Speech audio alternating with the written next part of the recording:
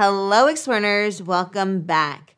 Recently in our community, we discussed how prioritizing a growth mindset can enrich our social lives and make room for better friends, better conversations, and a richer social life. It was a wonderful discussion, and if you yourself would like to partake in those, then I'd encourage you to join our community, Explearning Academy. Sign up at academy.explearning.co. We'd love to have you. Do you want to improve your public speaking skills and overcome your fear of speaking in front of others? Then try these 7 public speaking exercises to boost your confidence and polish your delivery. From standing in front of a mirror to joining a public speaking club, these simple practices will help you become a confident and more dynamic and engaging speaker.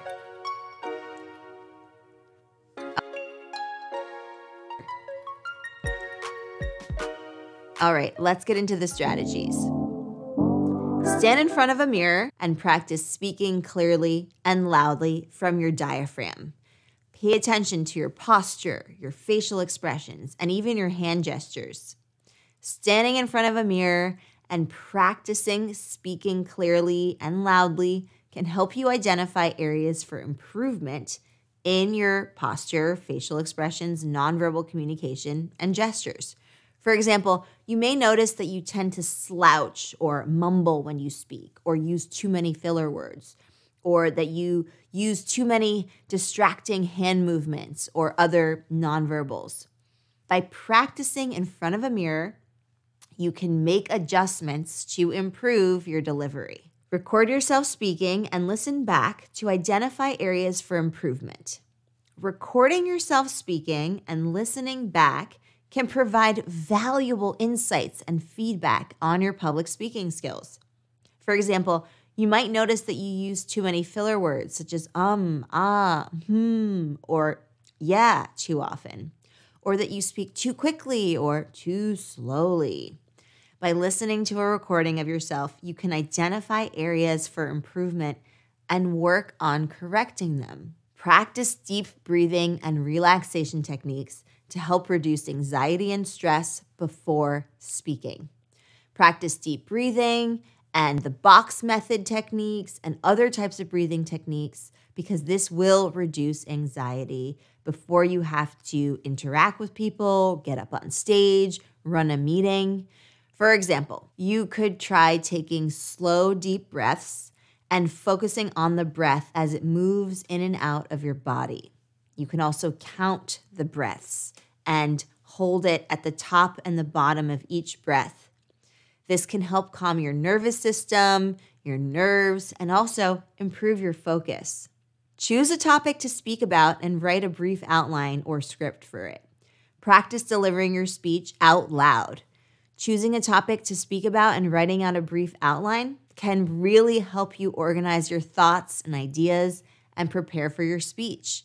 For example, if you're giving a presentation on the history of the United States, for history class, let's say, you might write out an outline with main points such as the colonization of North America, the American Revolution, and the Civil War. This can help you stay on track and make sure that you cover all of the important points in your speech that you want to touch upon. Join a public speaking group or club such as Toastmasters, where you can practice speaking in front of others and receive feedback. You can also join a public speaking group or a community such as Explearning Academy. These kinds of groups and communities provide a supportive environment that's encouraging and safe where you can practice speaking in front of others, receive feedback, and not be afraid to make mistakes. For example, in a Toastmasters meeting, you might give a prepared speech, you might participate in impromptu speaking exercises, and receive feedback from other members on your delivery and your content. And in our community, we provide feedback and encouragement for continuing the progress. Attend workshops or classes on public speaking to learn new techniques and strategies. This can help you learn new techniques and strategies for improving your speaking skills. For example, you might learn how to use storytelling to engage your audience or how to use visual aids to support your points. In our community, we do weekly workshops on communication strategies and social skills, and you have ample opportunity to practice these skills, get feedback, and engage with a lively global community. Challenge yourself by speaking in front of different audiences, such as friends, family, coworkers, or in different settings, such as in a classroom or networking events. Challenge yourself by speaking in front of these different diverse audiences at different times, in different settings, with different moods, because this can help you develop your public speaking skills and equip you with the knowledge that you can address any type of audience in any setting. This really builds confidence. So you might give a presentation to your classmates, speak at a networking event, deliver a speech at a friend's wedding, maybe it's an impromptu speech, and find other ways of giving speeches. Each of these situations will require you to adapt your delivery, your tone, and your content to specific audiences and settings. And that can help you become more flexible and effective as a speaker. Are you ready to put this into practice? Well, I have a set of quests for you to complete if you are a member of our private community, Explearning Academy. So if you'd like the quests, the exercises, the discussion that goes along with it, an opportunity to submit your question or ask me live, then you can sign up for our community using the link down below or going to academy.explearning.co.